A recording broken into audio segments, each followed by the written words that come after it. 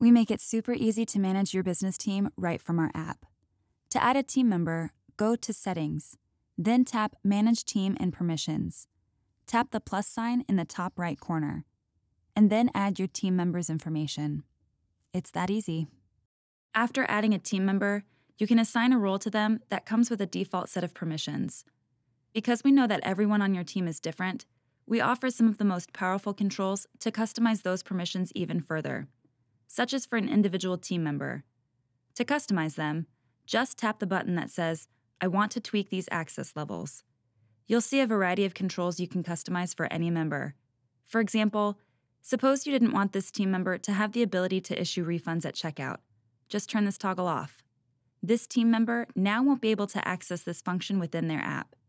Don't forget that you can change it at any time. As you're getting to know the permissions and all that you can customize, make use of the explanations we provide near the controls.